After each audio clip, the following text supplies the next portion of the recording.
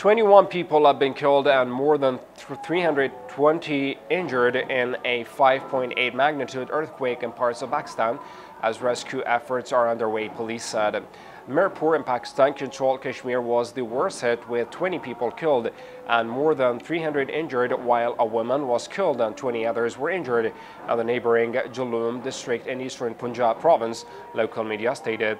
The Pakistan Army Public Relations Service announced an immediate rescue operation to assist the civil administration with the arrival of military forces supported by aviation teams and medical support to the affected areas.